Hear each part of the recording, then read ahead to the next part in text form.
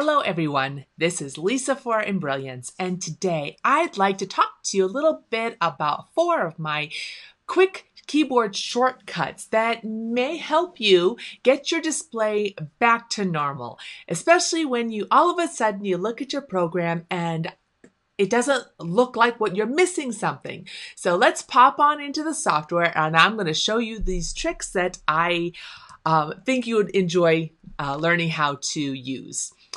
First of all, when you are looking at your display, you normally see your hoop.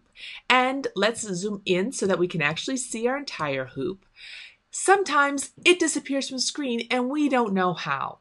This is normally because you've accidentally hit a key on your keyboard, the letter H, for example, and that will turn your hoop on or off.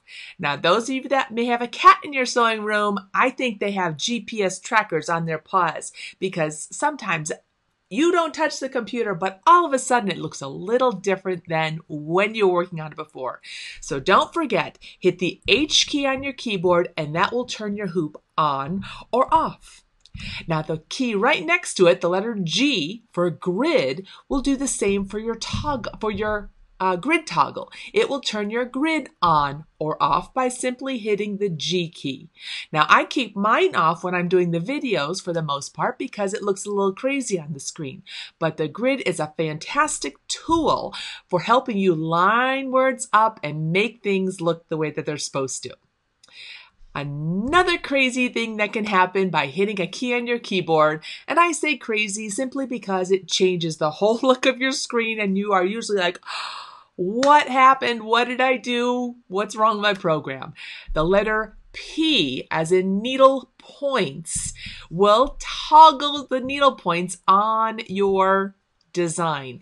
This is very handy when you're working in stitch editing. So those of you that have enthusiasts are used to using needle points on so that you can move your individual stitches.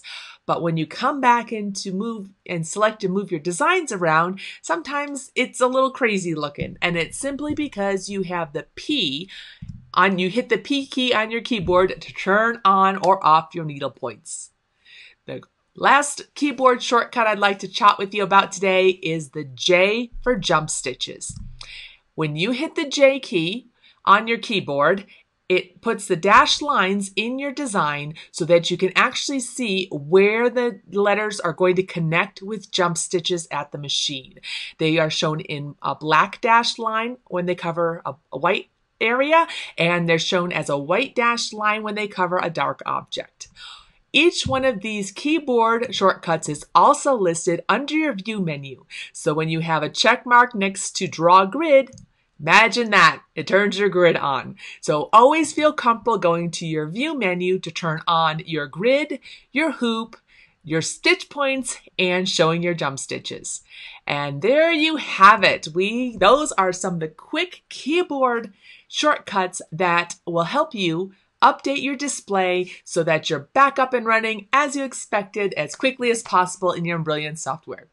For more videos, don't forget to check out our YouTube channel on our Embrilliance YouTube channel located at the following link. Thanks and have a great day.